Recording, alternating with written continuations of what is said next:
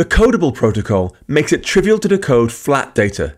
If you're decoding a single instance of a type, or an array or dictionary of those instances, then things just work. However, in this project, we're going to be decoding slightly more complex JSON. There'll be an array inside another array using different data types. If you want to decode this kind of hierarchical data, the key is to create separate types for each level you have. As long as the data matches the hierarchy you've asked for, Codable is capable of decoding everything with no further work from us. To demonstrate this, put this button into your content view. Button, decode JSON.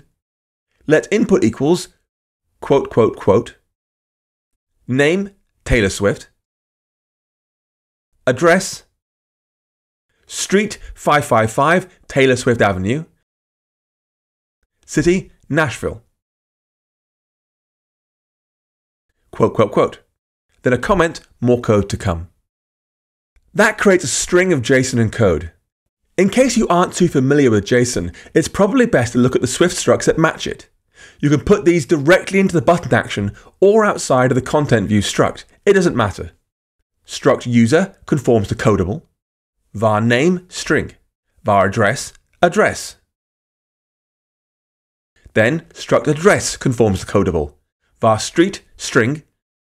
Var city, string. Hopefully you can now see what the JSON contains. A user has a name string and an address, and addresses are a street string and a city string. Now for the best part, we can convert our JSON string to the data type, which is what Codable works with, then decode that into a user instance. Let data equals data input.utf8. Let decoder equals JSON decoder. If let user equals try question mark decoder.decode user.self from data. Print user.address.street.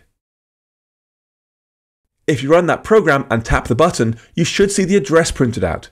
Although, just for the avoidance of doubt, I should say that's not her actual address.